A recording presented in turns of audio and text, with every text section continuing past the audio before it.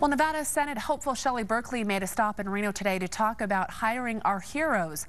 Berkley continued her Prioritize Veterans tour in Reno to highlight the importance of giving back to the soldiers who have sacrificed their lives for our freedom. I'm running for the United States Senate because it's time Washington stood up for the men and women who have stood up for our country.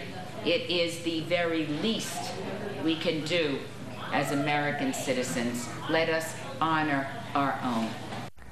Berkley's Prioritize Veterans tour continues tomorrow with a stop in Elko.